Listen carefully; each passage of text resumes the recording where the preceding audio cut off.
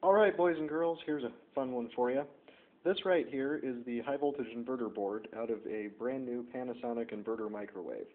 This is their current production model. It's slightly different from their older inverters and is easier to interface with. Today we're going to cover the very essential basics of how to use this thing for your own projects. It's really not that much more difficult than using any other microwave oven power supply, but this one has some substantial advantages and maybe some disadvantages to go along with it. The basics here are this thing replaces the heavy-duty transformer and voltage doubler circuit in a normal microwave. It provides a constant current output that's variable between 100 and 400 milliamps at up to 4,000 volts. That is a lot of power. It probably is capable of going higher than that because the open circuit voltage on this thing pegs my 6 kilovolt meter. So be careful, experiment, and see what you can squeeze out of this thing. Here's the essential part. This is the AC input connector. Blue is hot, gray is neutral.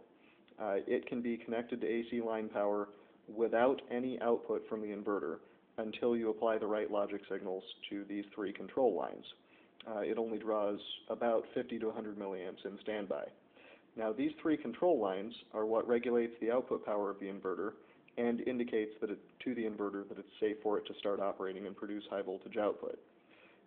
Brown is ground.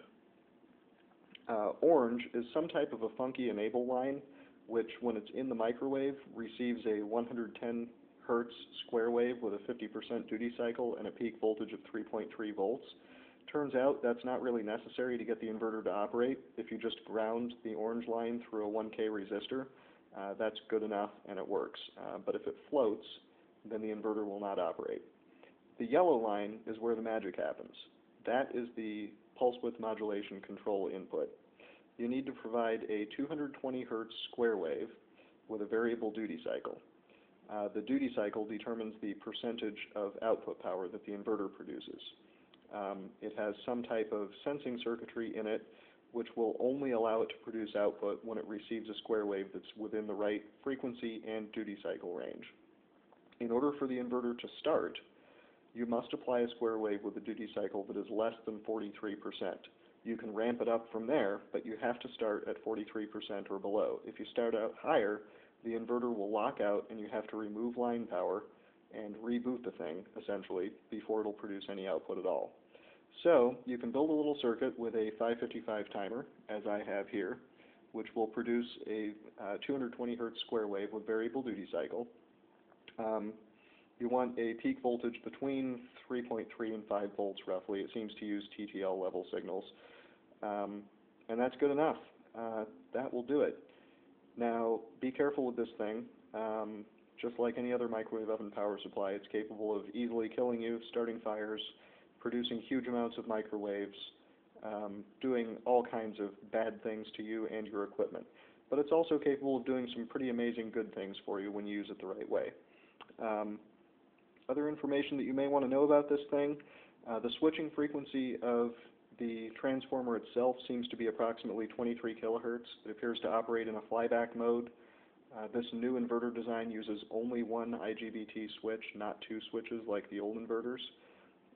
Seems to be pretty efficient. This heatsink doesn't get very hot, although, as it notes right here, the heatsink is live. It is live with rectified line power during operation, so be careful with that. You can probably achieve a smoothed output by putting a filter capacitance on the DC bus after this bridge rectifier. I haven't tried that yet, but that should work just fine. And it may be possible to reconfigure this for a positive high voltage output by reconfiguring the diode and capacitor array on the output of the transformer. I haven't done that yet, but I think it may be necessary to switch the winding output leads as well, because if this converter operates in flyback mode, then the output is not true AC. It's a DC pulse stream.